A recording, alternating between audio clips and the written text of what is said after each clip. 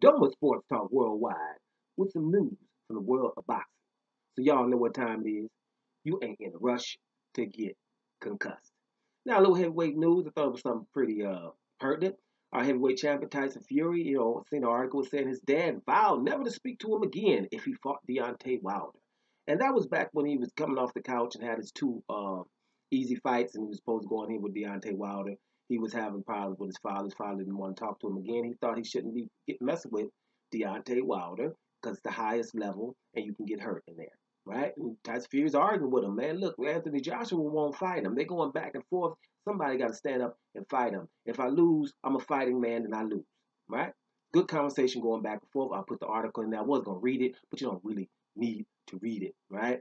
I put the article in the description box. Thought that was very important because, see, a lot of times people will try to act as if Deontay Wilder is not good, right? And that's really hard to do. Something's wrong with you when you see people, on the ground knocked out, no matter how big or small, constantly from this guy. And they would still. And you saw Anthony Joshua's reluctance to fight this guy. Now Anthony Joshua's out here talking about Tyson Fury like he really want to fight him. I've done videos about it. He really want to fight Tyson Fury. He done told him he's gonna knock him out in 6 rounds. This is a guy that's confident. You never heard that with Deontay Wilder, right? He didn't. He understands that, there's flatline possibilities in there. Now, most of us right now, we only want to do videos about nothing. Right now, it's too much going on with boy Jacob Blake uh, uh, for his family. Condolences going out. And we're sick of giving out condolences to families every second, third day. And then we're not hearing anything from police departments or police unions or something denouncing this behavior.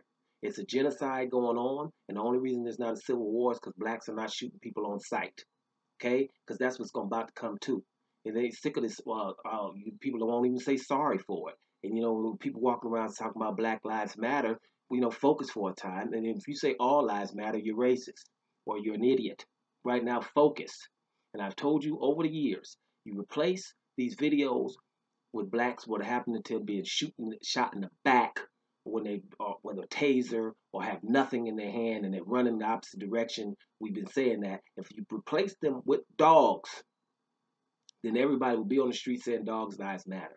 But when it comes to blacks, there's no empathy there because this is the same country that wants to protect Confederate flags, saying, hey, we would want Confederate flags. This is our tradition, our heritage, right? Which means we want slaves, okay? What are we talking about? That's exactly what we're talking about. We do at Trump rallies with T-shirts on saying we'd rather be Russians than Democrats. What is that telling you? That's straight in your face. Half of America is that racist, and it's the white dudes. It ain't nothing else. Let's stop acting like we have a racial problem. It's one race that acts a fool all of the time. Can watch this video of Jacob Blake being shot like that, and will not have any empathy. We'll still come back, and you can go to a station that would be illegal in any other country, but here it's like Fox News exists, and they'll go on there talking about the guy shouldn't have walked away. That's what they'll do. Then you get a 17-year-old vigilante walking in the street with an assault weapon, right? Killing people, right? Killing people, and he's celebrated, right? Walking to Michigan, all these damn racists with Nazis and Nazis symbols, swastikas and whatever else, Confederate flags marching on Michigan like that, right? Nothing happened. Screaming at police. You seen armed black people scream at police before? They're not unarmed. This is the difference. Well, white people are getting shot too. No, not unarmed. If you in a shootout, you just robbed a bank and you in a shootout and you shooting at the police and you got shot. That's different than somebody who is unarmed, right? And yes, black people are a little bit apprehensive about letting a white police officer put handcuffs on him. Because once you do that, you act up every time when he's helpless, right? You run up on 2 or 3 Nazis, you don't have no problem. You run up on 10, you have a problem. One Nazi, one brother, ain't nothing gonna happen there, ever, when they're both unarmed. It's always a numbers thing, or your hands behind your back, now we can do stuff. You got prominent people who will have to tell their kids the birds and the bees early. And you ain't birds and the bees, look, you can get shot when the police come. Please don't move at all, right? What kind of stuff is that, right? It is genocide. And all people are asking for is change in terms of if you're a white person, you shouldn't be able to be a police officer anymore. Without a whole bunch of security checks, you should have it extra hard, especially if you're living in an area, some rural area where you haven't had anything to do with other races, right? There has to be a desensitized uh, months, right? Where you have to integrate and interact with other races because you're not capable. Somebody keeps trying to act and tell these people that blacks are so dangerous, and all 71% of the hate crimes are coming from whites. People shooting people of other colors is always whites. Blacks don't shoot nobody but blacks.